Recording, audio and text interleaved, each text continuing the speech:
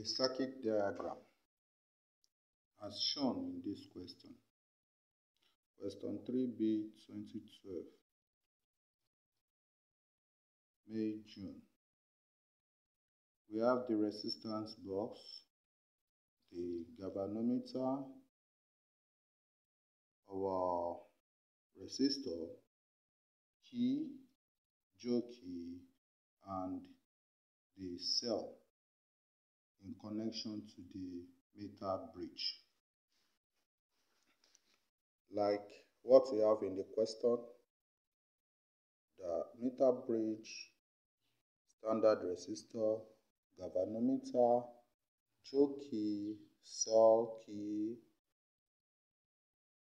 resistor box, and connecting wires. Like I always advise, once you see a wire question, read through and understand. Don't just jump into the conclusion. Make sure you read through to understand. Deduct some values that are required of you so that you won't make any mistake. Like I have it here. The first thing to observe is our R, that is our resistance, to be set to 10 ohms and obtain balance point of J on the meter bridge. And followed by to the repeated procedures of 20, 30, 40, 50, and 60 ohms respectively. That should be the first thing you must table down on your sheet, answer sheet. And this is the way to record that. Likewise, the value of your L, that is between A and J, that is the 0 point of your meter bridge to where it's balanced with the jockey, to where it's balanced on the jockey.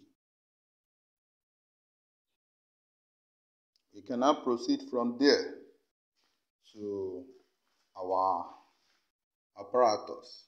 This is the resistance box, the connecting wires, the jockey itself, the resistor, a 2 ohm resistor, galvanometer, the meter bridge, cell, and key. As is shown on the diagram, that is the same way it is being set up. Same way it's being set up here. Join me while I proceed in connecting those wires. From the diagram presented, the cell, you have the longer and the shorter one. The longer one always follows the positive, while the shorter one is the negative. Note that, and that is where your connection must start from.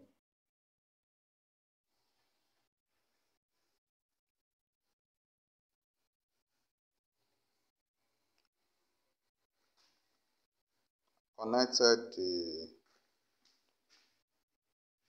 remove my 10 ohms,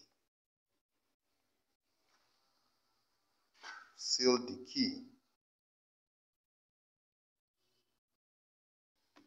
You can see there is deflection towards the right hand side of the galvanometer.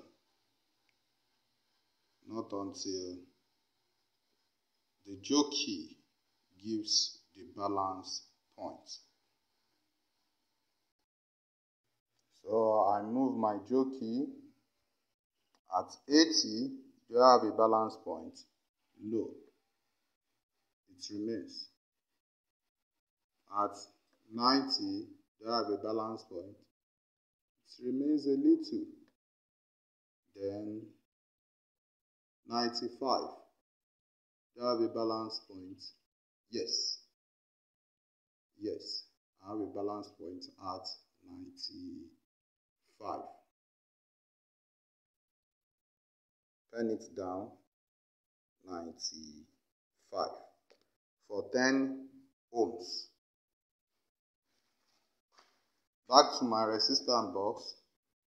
Proceed to 20 ohms. Close back to 20. My balance point exists at close to 10, which is 94.5. 94.5.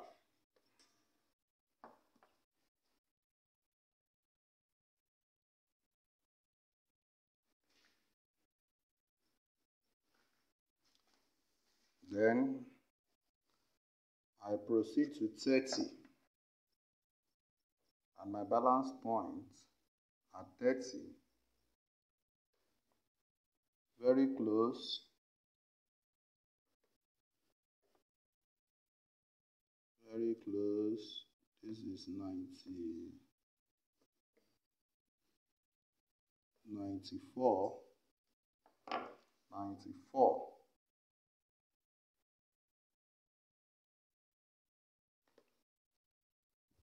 And I proceed to removing my key to follow the normal precautions of Wassce, standard precaution for Wassce exam. Then I move my jockey, place and place, right there at 93. I have my balance point at 93.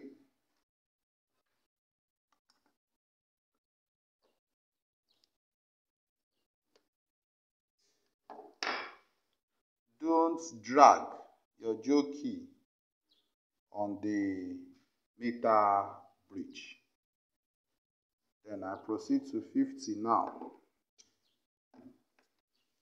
50, 20, 20, 10. Replace my key to have my galvanometer to deflect. Then placing my jockey on the meter bridge. This is at 92.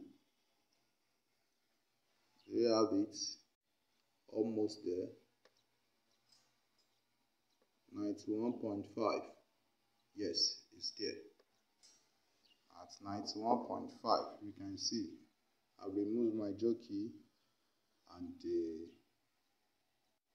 galvanometer deflect back to its original position. Removing my key, so I have my reading 90.5. Then close all keys back on resistance box. The last reading, which is 60 ohms. 60 ohms.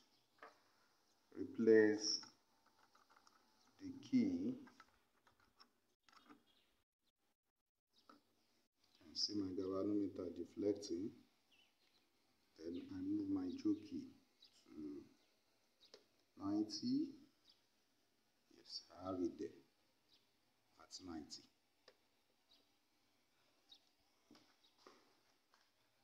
That is it. Returning my jockey, removing my key.